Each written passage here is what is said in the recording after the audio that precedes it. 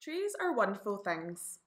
How much they grow in a year depends on the local conditions, like how warm it is and how much it rains. In seasonal climates where growth stops in the winter, trees lay down an annual growth band, often referred to as a tree ring. When conditions are good, growth rates are quicker and the tree rings will be wide. But when conditions are poor, the tree rings for that year will narrow. Changing conditions over the years results in a barcode-like pattern of wide and narrow tree rings.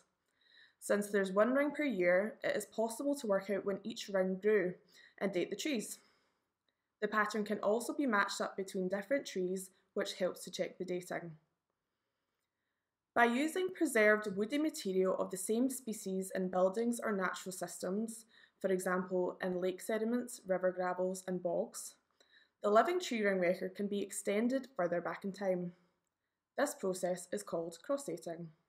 The longest tree record in the world is the Central European Oak Record, which now goes back continuously to 8,480 BC. Dating of tree rings and interpreting the information from the barcode-like pattern is called Dendrochronology. Dendrochronology can be used to figure out the age of things made of wood.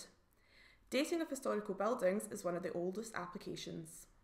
Climate, forest fires, insect outbreaks, pollution, and other factors all influence the growth of tree rings, and there are lots of subdisciplines of dendrochronology.